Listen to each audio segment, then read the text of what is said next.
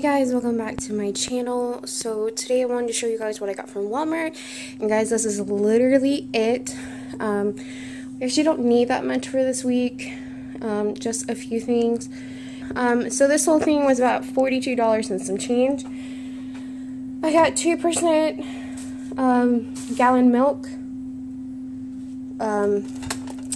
I got a thing of ground beef, the 93.7, and this is, like pretty much, 1 pound.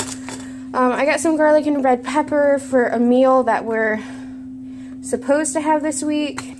Also got a box of the Rich Bits cheese. I really like these. Also got a bag of the Caesar chopped salad kit, the market side. I definitely think this tastes good. This is one of my favorite ones. Also got some more bread because the bread we have is actually about to expire, but I got some more of the Nature's Own honey wheat.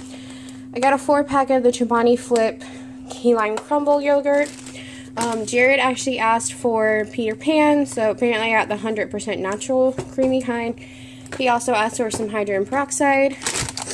I'm almost out of the other bag that I bought, but I decided to get the toasted chips, again, the cheddar kind. The sour cream and onion was really good.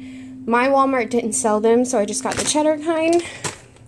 Got a pineapple for a recipe, and then some pads too. But yeah, so this is my whole little haul. I hope you guys enjoyed this video. If you did, don't forget to give it a thumbs up. I'll see you guys in my next one.